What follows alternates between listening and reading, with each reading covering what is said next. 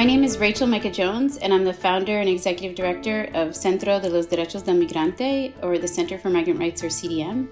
And we work in both Mexico and the US to support migrant worker organizing and advocacy. All of us at CDM are so honored to receive this award. It means so much to us that this model that is somewhat unique is recognized. So at CDM, we're driven by our mission to improve working conditions with migrant workers. And we do this by really trying to remove the border as a barrier to justice for workers. We support workers from their sending communities in Mexico throughout their journey through organizing, leadership development, policy advocacy support, legal services, and strategic litigation. These are workers like Hilda, who's recruited from central Mexico to work in Maryland, on the eastern shore of Maryland, picking crab meat.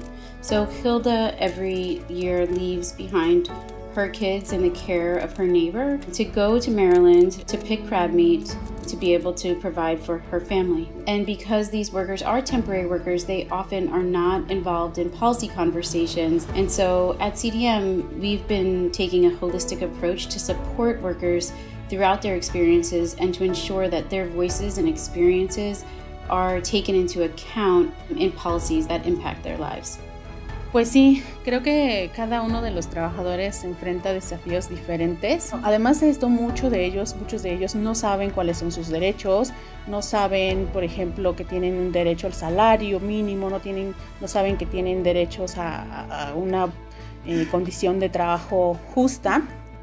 Y bueno, también muchos de ellos tienen miedo, ¿no?, a levantar la voz porque algunos tienen miedo de que ya no les contraten para la siguiente temporada. Entonces, por esto y por todos los desafíos que los trabajadores enfrentan, el trabajo del CDM es súper importante que los trabajadores conozcan sobre sus derechos, porque bueno, al final de cuentas, si no conoces algo, no puedes defender ese algo, ¿no? Entonces, mi familia, mi papá fue uno de los exbraceros en aquellos tiempos, que trabajó en los campos agrícolas de los Estados Unidos. Entonces, conociendo un poquito la experiencia de ellos, cómo la pasaron en los Estados Unidos, cuán difícil fue trabajar y poder como tener un mejor futuro para ellos, para su familia. Entonces, me motiva mucho eso, pero siento que me recarga muchísimo la pila cuando escucho a un trabajador en diferentes situaciones decirnos: gracias a ustedes o al trabajo que realiza CDM logré esto o logramos lo otro.